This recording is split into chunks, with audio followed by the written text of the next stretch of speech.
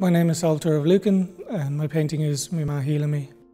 It's a painting of my mom. My mom practices Reiki and sound healing, and I suppose I wanted to make a painting of my mom caring for me, so I used that as the sort of like the vehicle to get the message across.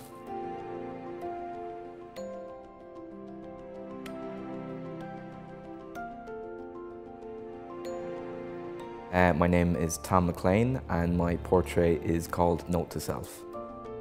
I made this portrait during lockdown and I kind of wanted to represent different parts of myself. You'll notice the painting is very cluttered, very messy, very chaotic, which kind of represents my personality, but there's kind of like this underlying order within all the chaos as well.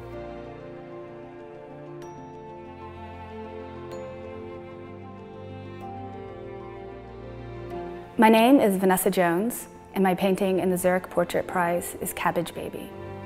My daughter as a cabbage in the painting is a nod to fermentation and nurture, kimchi and sauerkraut.